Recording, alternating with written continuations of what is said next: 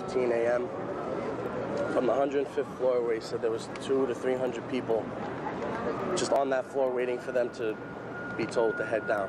He said, don't panic, to my mom. He said, don't get upset. Tell my kids I'm going to be okay, not to worry about it.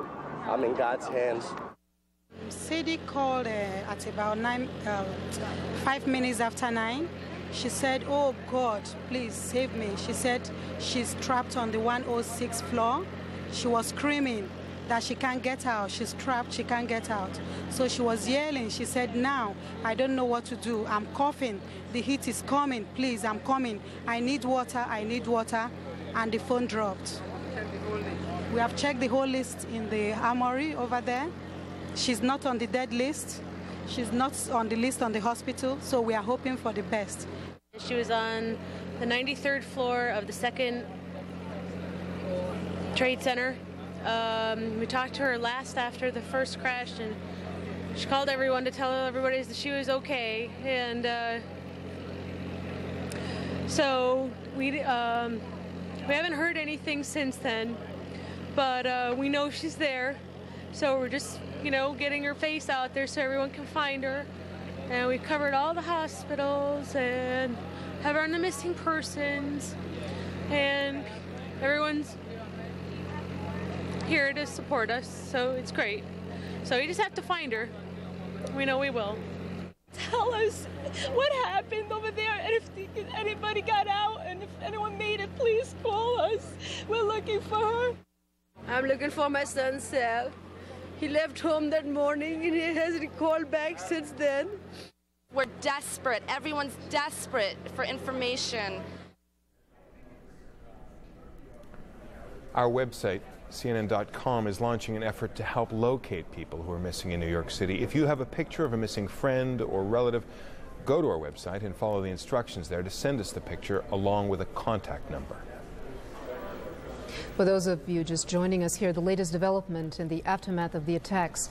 At least 8 people have been arrested at New York's Kennedy and LaGuardia airports as part of a security clampdown. Authorities say 4 of those taken into custody were seen at one of the airports on Tuesday, the same day as the attacks.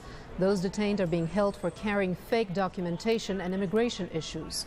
Authorities say one man was carrying a forged pilot's license. A nighttime thunderstorm in New York has added to the difficulties facing emergency crews searching the ruins of the World Trade Center.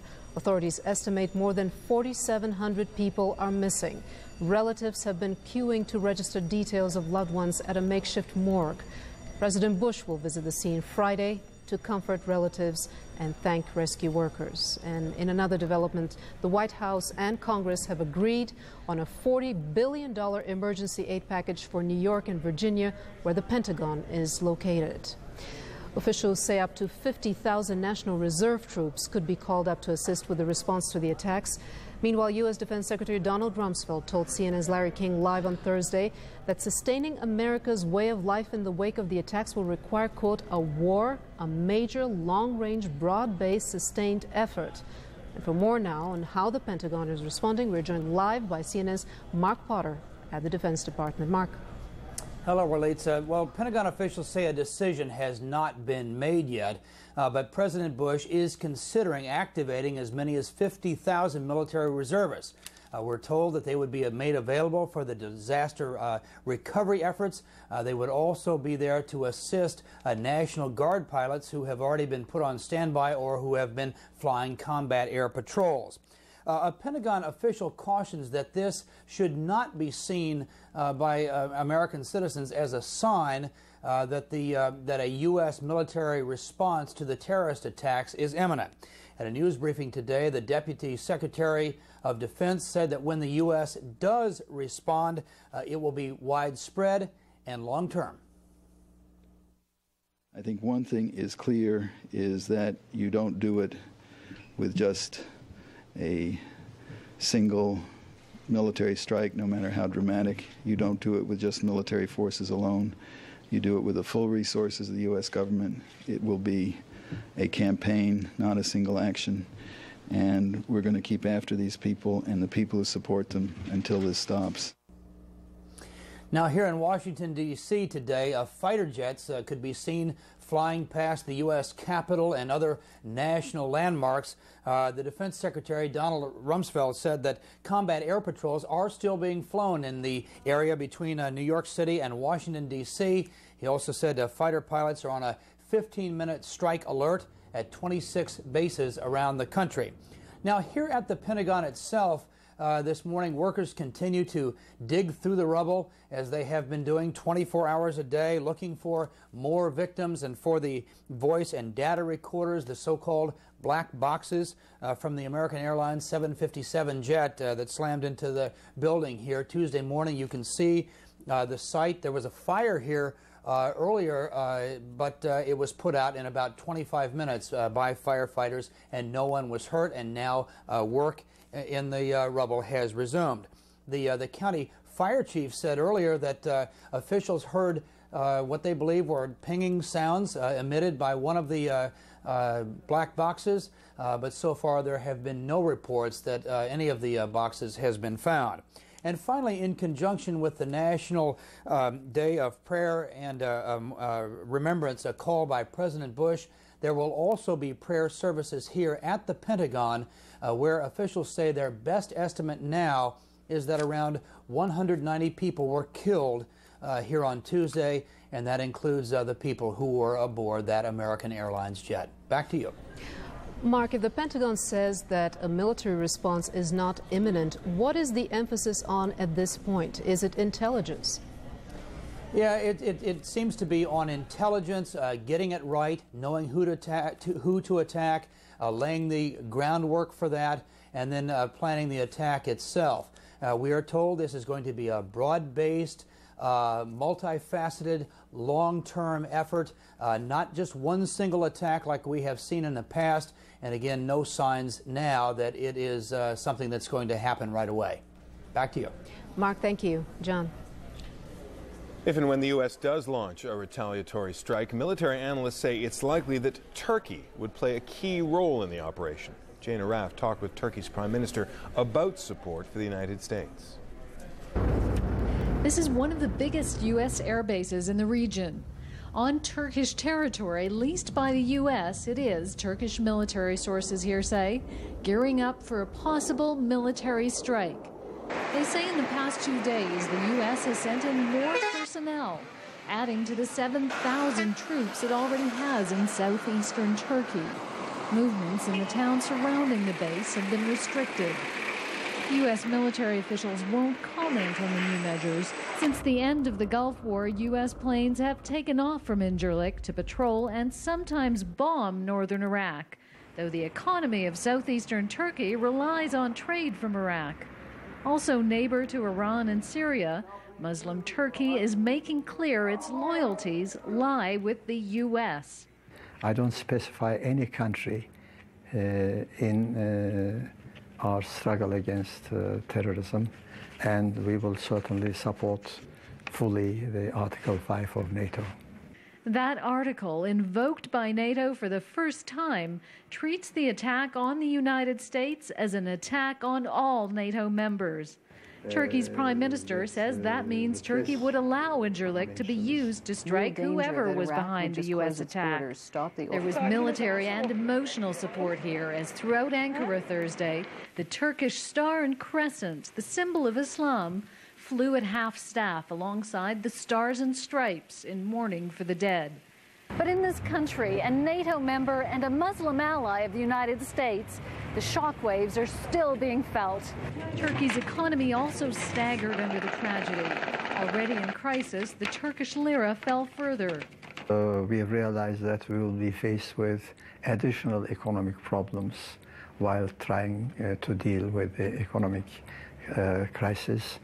We know that it's a global problem also. Tourism was hit as cruise ships stopping in Istanbul kept their passengers on board. Like Americans around the globe, those here were told by their embassy to keep a low profile. Jane Arraf, CNN, Ankara. We now return to New York City for the latest on the recovery efforts and the search for survivors. Garrett Cutley joins us with an update. Well, thank you, Relitza. As we've been reporting, we wish we had something more or better to report. Thursday, no survivors were found or pulled from the rubble there in lower Manhattan. The work was continuing. A severe thunder shower has caused some interruptions, but it will keep going, of course, 24 hours a day. The workers working in 2 12-hour shifts. And as that happens, we await this return to normal life, much advertised, much awaited, which in a way did begin today. But what we really see now is that Manhattan, at least, the center of New York, is divided into 2 parts, that and the lower end where the disaster occurred, and above that in Central Park area, East Side, West Side, even up to Harlem, there's nothing physical that you can actually see that relates to the disaster. People are back in museums, they're in stores, they're strolling along the sidewalks, they're in Central Park, and yet the one telling difference is what you see and you sense in people's faces, in their eyes, in their body language, in snatches of conversation you overhear. That's an observation everybody is making and everybody is feeling, including our Maria Hinojosa. What could be more normal than a mother and a son and a baseball in Central Park? But another mom with her baby looks listless, sad, and the great Central Park lawn empty. There are rollerbladers, but New Yorkers know that on a beautiful day, the park would actually be packed. Now, just a trickle. In Midtown, the traffic is back and running, and there are crowds in the streets. But these people were evacuated. There was a bomb threat on 42nd Street, and for precaution reasons, they've asked us to leave. There is foot traffic, lots of it, and people soaking in the good weather. But on the same street, tears. We've been to all of the hospitals. We'll go back. Yes, there is a sense that things are up and running in Midtown Manhattan, but everyone knows it's just not the same. I'm military right here. I'm waiting for the call, baby. It's unsettling to almost everyone. The environment up here seems untouched by what happened. You know, there's a lot of tourists and people are still shopping, and you see people laughing and having fun, and it's kind of upsetting to me. Yes, people are shopping again, but the big seller, photos of the towers. New York will not be the same without those towers. They will not be the same. Now the school buses are up and running, but so are the teens evacuated from a high school. New Yorkers are used to graffiti, but now they stop to read or write as others casually stroll by with face masks because of the lingering smoke. At the Plaza Hotel, a row of flags from around the world are now all U.S. flags. The red, white, and blue up and down Fifth Avenue. The tourists can get into the Metropolitan Museum now or see a show. They've got tickets, but also misgivings. It's very difficult to go to a comedy when the nation is in grieving, but at the same time, our president and everyone else says to go about life as normally as we can. As normally as we can? These days in New York or all around the country, it's hard to know just what normal is anymore. Maria Hinojosa, CNN, New York. Maria was showing us those American flags up and down Fifth Avenue. Of course, that's been happening across the nation. There's been a tremendous surge in demand for flags, just as there's been a tremendous surge for human blood. And, of course, one of the things we've noticed these past couple of days is how the blood has been given in greater quantities than ever, and those flags have been displayed in greater quantities than ever. Relitza, back to you. Garrick, this has been a day of false hopes dashed. We started the day with this good news that 5 firefighters had been rescued. It turned out not to be the case. Describe to us the emotions of this day. Well, the emotions are mixed, as we saw in Maria Hinojosa's report right there. We're trying to get back to a normal rhythm of life, but you simply can't do it. There was that one couple, for example, she interviewed on the sidewalk. They were going to go to a comedy. Now, Broadway has lots of comedies, lots of tragedies, too, playing as theater plays. And you probably ordered those tickets a long time ago. You've been looking forward to this great occasion. Tonight's the night. It's there. What do? Not go? No, you go. How do you laugh? Can you laugh? I don't know how I would react at a comedy, even if I were able to get tickets to The Producers, which is sold out for the next 2 years and is one of the great comedies of all time on Broadway. So I think people sitting in the theaters, who were sitting in the theaters on Thursday night and will be there on Friday night too, had very mixed emotions. And that's the drama, indeed, that's the theater of life we're going through right now in New York. Relitza? Garrick, thank you. The disaster at the World Trade Center raises questions about the structural integrity of skyscrapers. David George explores that technology.